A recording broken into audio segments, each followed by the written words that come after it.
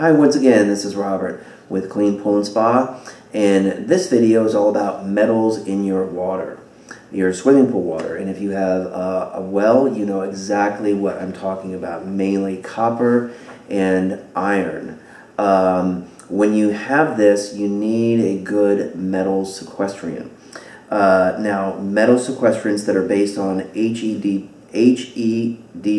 phosphonic acid, and its derivatives are the most effective. Some kinds that you may want to consider are jacks.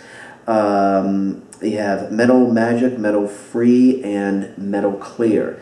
Those are also acceptable as well. Now, what is a metal sequestrant and what does it do? Well, you may have heard that you want to buy this product because it removes metal from your water. That is a myth. It does not remove metal from your swimming pool water.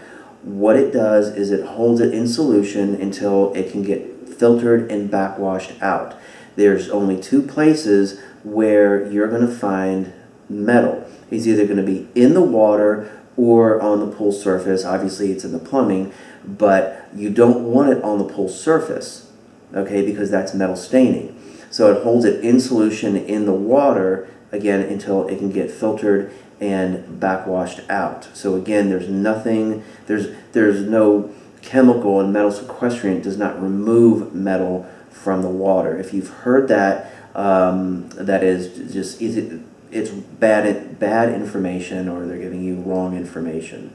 Also, because metal sequestrants, they break down over time and they get filtered and backwashed out, you're going to have to manually dose your pool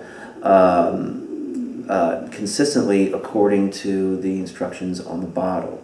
Now, if you plan on using an algicide, or if you are using an algicide, currently using one, be sure it's not a copper-based algicide, because all you're doing is you're adding more, you're trying to hold it in solution, then you're adding more copper to your pool, and you don't want to do that. If you need to use an algicide, use a Polyquat 60 algicide.